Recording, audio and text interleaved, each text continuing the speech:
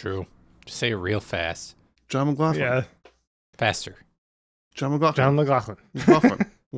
McLaughlin. Mug'em.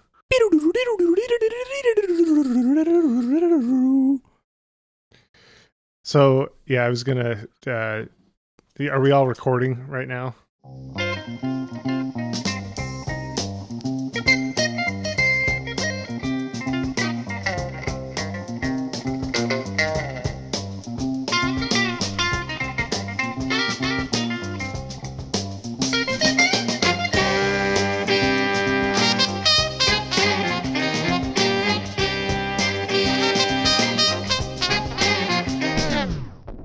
Welcome to I'd Buy That for $1, a podcast about inexpensive, common, and underappreciated records that are waiting to be rediscovered.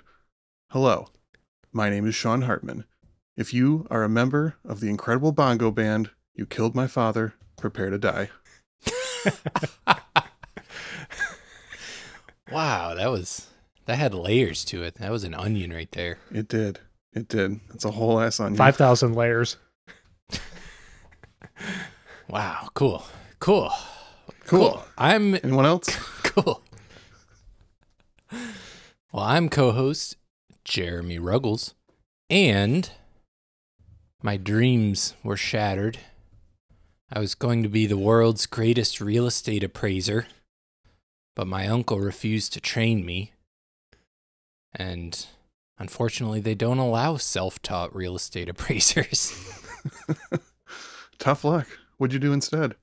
I'm a CPA, certified public accountant. Yeah, that makes Self-taught. sense. Yeah, totally. Self-taught. Bootstrapped his way. Okay, well, me llamo Pedro Cocinero y a me gusta la guitarra flamenca.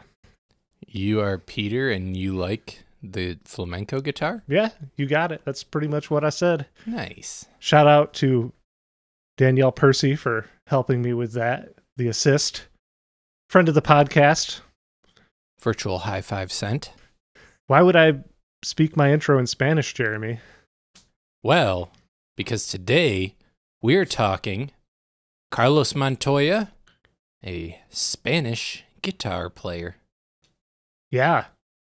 We haven't really done anything along these lines previously, have we? Was it Leona Boyd, the player on the Christmas episode, at least? She was like a classically trained guitarist, right? True, but not flamenco. No. And that's it's a bit different.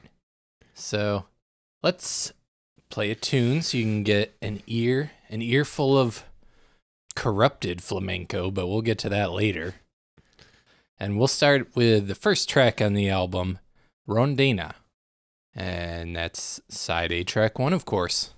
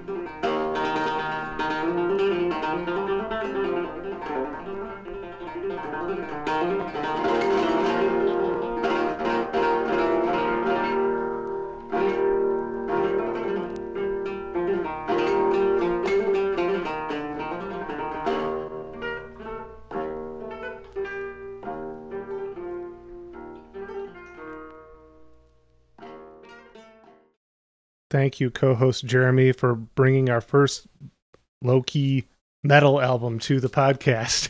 Yeah, that boy's a picker. Full shred mode. Full shred mode on an acoustic guitar too, which for non-guitar players out there, it's a lot easier on an electric guitar with distortion and everything to just go wild on notes like that. But to get those suckers ringing out on an acoustic guitar, that takes a lot. Now, would it be an acoustic guitar or a classical guitar? A classical guitar. Yeah, it's not easy. Those nylon strings are thick. Yeah. Yeah, and from what I could tell and from what people were saying, he also would tune it down considerably so that the strings were kind of looser.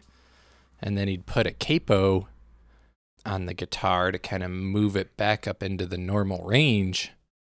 So he had some type of weird thing going on with the strings being looser. I don't know if that's part of what enabled him to play so quickly. But yeah, it's like mind-bendingly fast at times when you like can't even discern the notes with your ear. But his hands are doing them. There are two artists that I've been thinking about that this guy kind of reminds me of. And they're people that stylistically it doesn't necessarily make sense. But the first one is Stephen Halpern, because I always think back to the episode you hosted about him, Jeremy, where we highlighted how there was like this arrhythmic element to his music where you didn't know where the next chord was coming. So it lets your brain kind of relax and let it flow over you and like focus more on the emotional impact of the music than expecting or knowing when the next thing is coming. And this music kind of reminds me of that in a little way because he's breaking the rules with tempo a little bit. It's more of a free form, like he's going fast and slow, and it's this kind of very emotional experience. Yeah, and he's improvising a lot, which is that is a definite parallel between him and Stephen Halpern. And yeah, the rhythmic thing, which was really frowned upon by flamenco purists. He would kind of speed up and slow down, where like traditionally flamenco is like hard on the beat. And then they also have like these set rhythms for songs that like you follow these rhythms or it's not a flamenco song. And he just kind of threw a lot of that out the window later in his career. Yeah, very controversial. So like we talked about on our Flat and Scruggs episode, how there was the Scruggs style banjo. Did this become Montoya style flamenco? Not necessarily. I would say like in its time it was very popular, but also like I mentioned, like very frowned upon by like flamenco conservative types. But then after him comes Paco de Lucia, who is celebrated for bringing classical and jazz elements to flamenco playing. Yeah, ain't that the way? Yeah.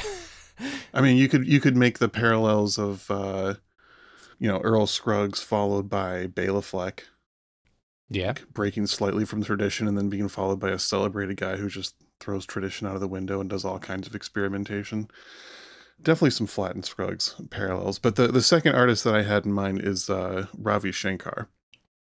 Doesn't share the same parallels of rhythm as much, but the thing that I just think about in relation to Ravi is that they're both guys that can shred mind-blowingly fast, but it doesn't come off as an egotistical showing off. It comes off as a very emotional, masterful experience that you can still lose yourself in. Whereas I can't like lose myself just in music that is technically adept. There's plenty of jazz fusion records that I'm instantly bored by with almost equally fast playing. Yeah, and I was reading an interview with Carlos where they were asking him about the sort of like academic study of flamenco that started happening. And he was like, you can't break it down that way. Like, it's a feeling. Like, some days I play and it's just garbage, and some days I play and it's unbelievable because it's an art and it's a feeling. And if you don't have that feeling, like, it's not there. And yeah, it's that it kind of defies like a logical interpretation of it. Not to mention, he was primarily self-taught and couldn't read music.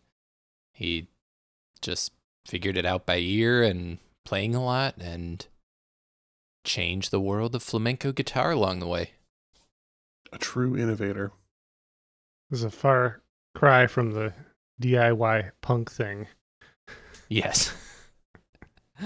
Though I kind of kept thinking about this in relation, like you said, the artist it reminded you of. I kept thinking about like American primitivist guitar players like John Fahey and Robbie Basho, who explicitly were influenced by like Ravi Shankar, but I have a hard time believing that this wasn't an influence as well. Mm-hmm. Yeah, well, and I feel like another player along those same lines, Jack Rose, went into this stuff quite frequently in his playing. Yeah. So I want to start a little from the top and give you a little background on flamenco so that you can understand why this is so revolutionary. So Carlos Montoya was born December 13th, 1903 in Madrid, Spain.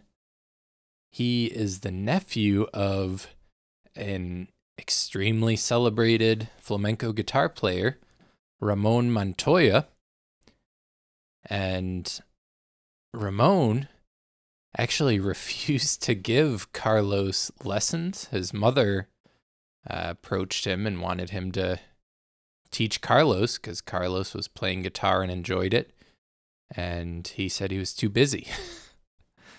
So Carlos was actually initially taught by his mother. His father died at some point when he was very young. And his mother taught him the extreme basics, and then a neighbor named Pepe the Barber showed him everything he knew. Pepe el Barbero. Yeah. And everything Pepe knew lasted like 12-year-old Carlos like about a year. And he had it all mastered and just needed more. And fortunately, his uncle did let him tag along with him on tour, and he still wasn't like teaching him anything directly, but he'd like let him kind of observe and pick up things if he paid attention. I think he was paying attention. I think he might have paid attention because at age 14, he's playing professionally he's accompanying flamenco dancers and singers. And this is probably a good time to mention a little about flamenco. Flamenco was developed over hundreds of years and was the result of a Romani population immigrating to southern Spain, and kind of their folk traditions mixing with the local traditions there. And over time, it just kind of became flamenco, from my understanding. In flamenco, the singer is, the lead star of it. The dancers are typically right up there with the singer, maybe a little bit below. But then the guitar, the last part of it, is like background noise. That's like they're just providing accompaniment for the stars, basically, to strut their stuff. Yeah, and the little bit that I read into the development of flamenco, or the history of it, it seems that Jewish, Egyptian, and Indian elements worked their way in to the overall style. Yeah. Through that Romani immigration you were talking about. Yep. So that explains some things I was hearing when checking out a variety of Carlos Montoya's music. there was a lot packed in there. Yeah. Yeah, it's a blend of styles in reality, which is a funny thing to keep in mind later when these flamenco purists are like, this isn't flamenco. You're blending things into it. Yeah. The ability to blend stopped a long time ago. Yeah. So Ramon was revolutionary in his own way in the world of flamenco guitar because he brought the guitar to the forefront. He started making the guitar in the same level as the dancers and the singers, and would even play songs with just guitar, which wasn't really happening before then. And he was, playing those fast lines and like flashy melodic lines that people weren't really doing before. So I would say, influenced Carlos, and then Carlos kind of carried on that lineage of kind of breaking out of the shell of flamenco traditions. So I'm going to play another song now that includes some of the dancing. You'll hear like the stomping and other percussive things going on with the guitar. So this is Bulerías, and this is side A, track 3.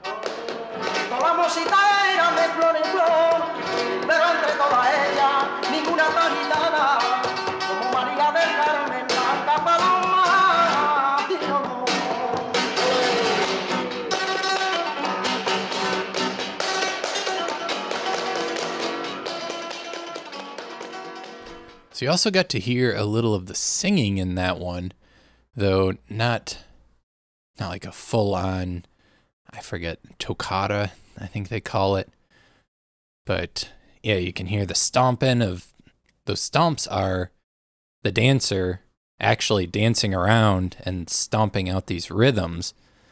And like I mentioned before, it's improvised, but it's also like improvised within this framework.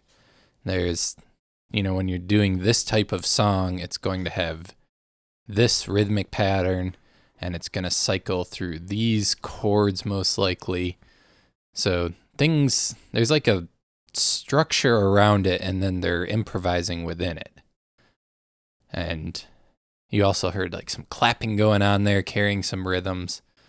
They have like castanets sometimes and other percussive kind of things. So yeah, it's like as you can hear there, that's like a full-on collaboration. You can hear them both kind of being equally on the same level, I'd say. Yeah, it gave it a bit of a field recording sound. Yeah, and part of that is this recording. This is Everest Records, and their whole thing was just throwing up some microphones in front of, it was mostly classical performances, and they threw up some microphones in front of Carlos Montoya and said, do your thing. So yeah, it's got that very like raw live feel to it, even though it's not like in front of an audience or anything like that. So what made you pick this record, Jeremy? Why did you buy this initially? Do you own any other flamenco records, or is this kind of a one-off?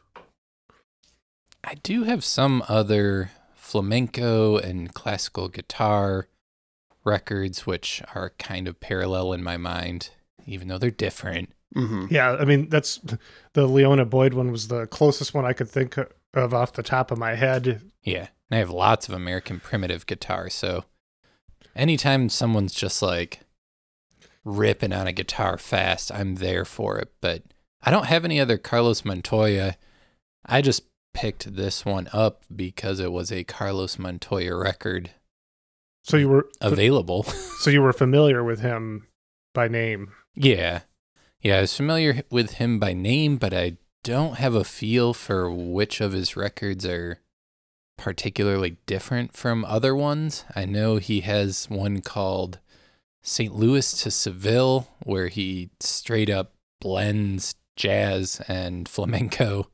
Oh, I thought he was going to blend jazz and Alvin and the Chipmunks. David Seville. Good one, Peter. But yeah, I didn't pick this one for any particular reason, and trying to do research into this record, there's just not a lot of info about most of his releases. I've read in multiple places that there are over 40 studio albums. If you look at his discography on Wikipedia, there's like 6 listed. But there's a ton of them out there and just not much information on them because most of them are, through the 50s and 60s. This one was pretty late in 72. Oh, geez, I had no idea that this was that late. Yeah, and he just kept playing. Like, in 72, he would have been 69 years old.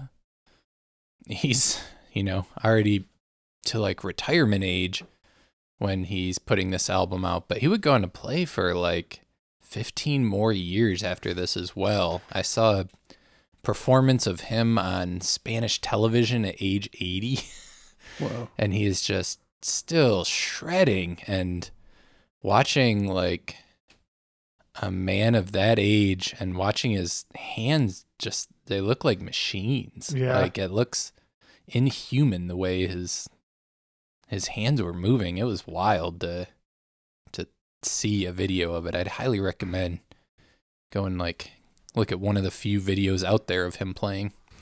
Did you get a sense, Jeremy, of when Carlos's heyday was? Like, was there a decade when he was at the height of popularity, or was he kind of just generally revered throughout his lifetime?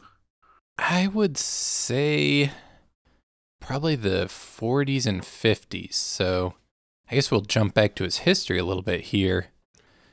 He's, playing professionally at 14, and then he gets asked to join La Argentina, who was a big-time dancer in the flamenco scene.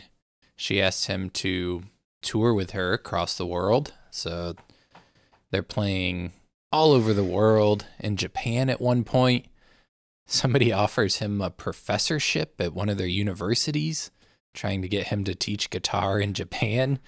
And he turned it down, but apparently they filmed videos of him playing, and it became like educational material for years that helped establish some flamenco playing in Japan. Yeah, I can imagine with his lack of formal training, he probably didn't feel comfortable in an educational role. Yeah, no. And I don't think I think he liked performing. That was clearly what he enjoyed, because he kept doing it until he was well into his 80s. Shout out to all the musicians who take it upon themselves to teach others music, though. Thank you. Thank you. Yeah, and like I was seeing in the 60s, he was playing like hundreds of concerts a year at that point. But so he's touring the world with these like famous flamenco dancers. And in 1939, a little thing called World War II breaks out. And he happens to be touring America at the time the war is breaking out. And he decides to just kind of settle down in America and not go back. Yeah, he had a couple years to just hang out here before it really popped off. Yeah. Yeah, so he settled in New York, and back home, Franco takes over during the Civil War there in Spain, who is a pretty bad dictator, if you know history. And initially, Franco did not like flamenco, and in fact, well, it was partially because flamenco artists were speaking out against the Franco nationalist army, and a lot of flamenco artists died, like on the war front, actually fighting Franco. So it's not just like they were just saying mean things, they were fighting them with guns and dying. But later on, kind of into his dictatorship, he kind of like appropriated and embraced flamenco and tried to like use it as an identity thing. Like, this is true Spanish identity. Oh, of course he did. Yeah. Classic dictator dick move. Yeah. So meanwhile, back in America, Carlos is being exposed to blues and jazz, of course. And these elements kind of start making their way into his playing. Previous to this, you know, he was self-taught and stuff, but he was still sticking pretty to tradition, I would say, before settling in America. And that's when things really started to seep into his playing style.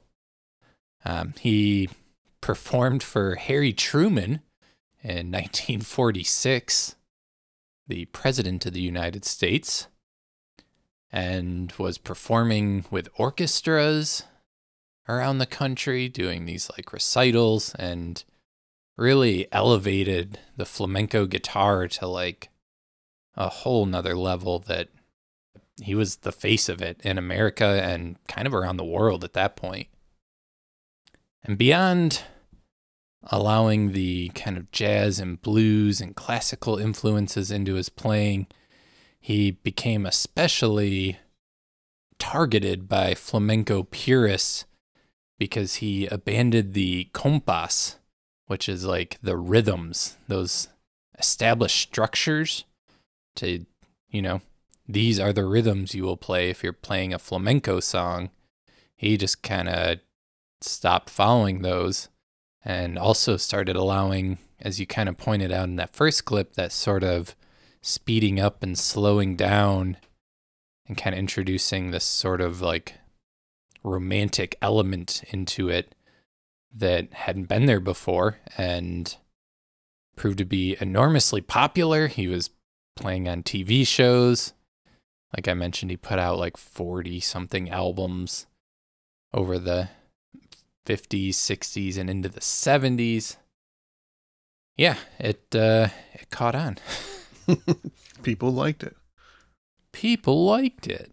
And his records are quite plentiful in the bargain bin today.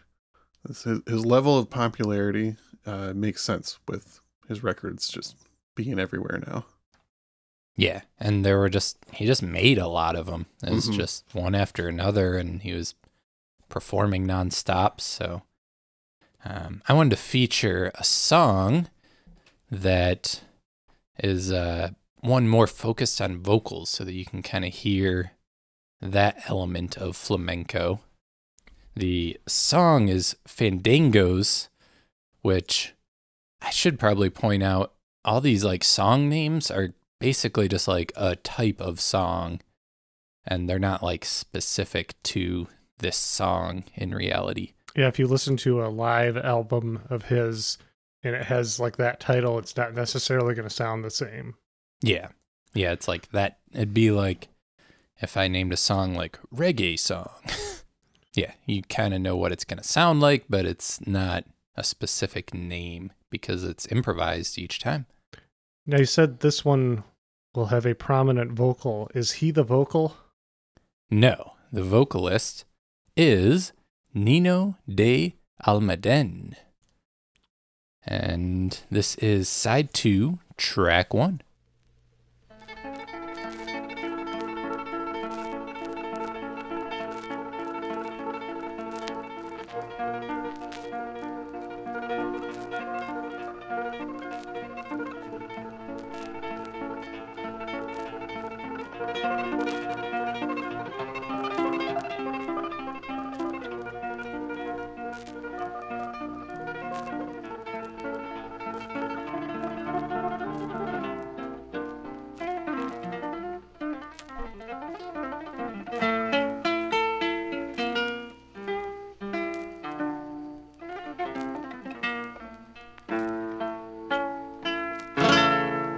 De tu querer, un anillo llevo puesto,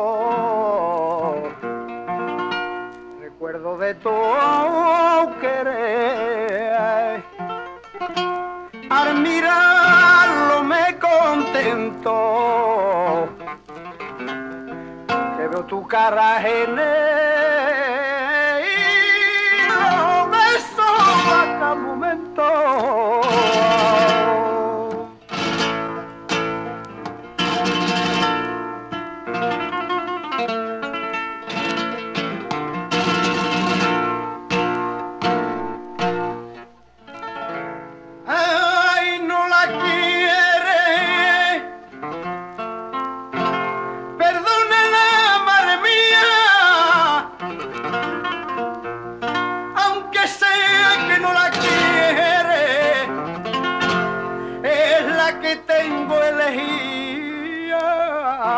Entre todas las mujeres,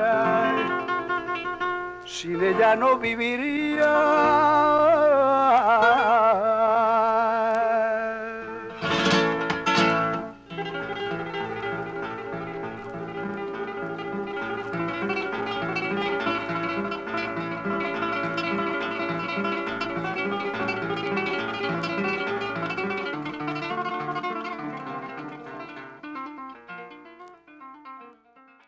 I've typically always thought of flamenco as closer to a classical style of music, and listening to these Carlos Montoya songs, it feels like folk music. You know, it feels like a field recording, like Peter had said before. It's just a whole different vibe than what I had necessarily been expecting, but I like it a lot. Yeah, I think the sort of the way flamenco guitar found its way into classical guitar styles, and that's what most people are exposed to. I mean, it makes sense for that association to be there. But yeah, it's initially a folk style. You can hear in that vocal, that was extremely passionate. You can hear the star power. I thought Carlos did well staying kind of back and supporting when the vocal was actually going, and then, you know, when he's not singing, he was going nuts. But yeah, feels like something you could have just heard on a street corner somewhere. Best street corner around. Yeah. That's pretty much covers it. Carlos lived until 1993 and lived to be 89 years old. And I could confirm that he was playing until at least age 82, though I suspect probably longer. And he, you know, as I mentioned before, paved the way for people like Paco de Lucia and presumably some of the American primitive guitar players and some of the classical players who would incorporate flamenco into their styles. And all the metal guitarists. Including Eddie Van Halen, who listed Carlos as an influence. Oh, wow. Yeah. So that's what I got to say about Carlos. Sean, Mm-hmm. if people liked Carlos, but they can't find one of his 40-something albums out there, Yeah. can you recommend some alternatives? I got a couple ideas. First up, another famous flamenco guitarist who put out a record in the same year as this one, Paco Peña, The Art of the Flamenco Guitar from 1972. And from my understanding, that is more of a traditionalist style than what we're hearing today. Yeah, I can't imagine that every player broke the rules, reinvented the game like Carlos, because otherwise he wouldn't stand out. Yeah, he definitely had people that followed in his innovations, but there was certainly other people who were sticking to the way it had been done for hundreds of years. Next up is one that we've talked about before that I thought had some similarities, even though it is certainly not a flamenco album, Los Indios Tabajares, Maria Elena from 1958. Whoa, you're recommending our second episode ever, not our first one, the Jimmy's Furious. I just couldn't recommend Jimmy's Furious, although, it's pretty good. If you want something entirely different, I would recommend. I love you. Yeah. If you hated this record. And last up, a album that sold very well and was probably a lot of people's only flamenco record in their collection at a certain time. Al Di Meola, John McLaughlin, or McLaughlin, couldn't completely nail down the correct pronunciation, and Paco de Lucia, who we mentioned. They did a trio acoustic live album in 1981 called Friday Night in San Francisco, which is pretty darn good. I listened through a lot of that, and I can recommend it safely. I have to say, when you were talking earlier about like fusion guitarists who play really fast and flashy, Al Di Meola's who came to mind for me were like some of his records, I put them on and they're just jarring in their technical prowess. Like it's right up in my face. I can't get behind most of his electric stuff that I've heard, but this record is acoustic and doesn't have the same level of in-your-face shred that you get when you plug the guitar in. Yeah, I wonder if Carlos ever picked up an electric guitar. I couldn't see anything that indicated he did. I mean, everything I've ever heard of him and everything I've seen video-wise, he's playing, traditional nylon flamenco guitar. I want to hear him do Eruption. Very good, Sean. Those are some cool things to keep an eye out for when scouring the bins. We would like to remind our listeners that it helps us a great deal if you leave us a review of the podcast. A 5-star review is preferable. Yeah, I was going to say a good review would be even better. Some kind words go a long way to helping others find us, others who like-minded who are looking for vinyl podcasts. Oh my gosh. I didn't say LP, I said vinyl. Yeah, it's uncharacteristic of you, Peter. But yes, please, if you have just a few minutes, it probably takes you 3 minutes to leave a good review for us. That'll help others find us as well. You could be doing it right now. You could listen and be just being like, this show's sick, 5 stars. And be sure to write which is your favorite co-host. Oh, yeah. Yeah, name your favorite son, please. And with that, it's probably time to head on out of here, boys. What were we going to leave on, Jeremy? What did you select? I wanted to go back to another guitar only to put Carlos back in the spotlight by himself. So this last one is Wahidas. And it is the last track on the album, Side B, Track 4. Fantastic. Thank you for listening to I'd Buy That for $1. Me llamo Pedro Cocinero. Mi llamo co-host Jeremias. And I'm Sean Hartman.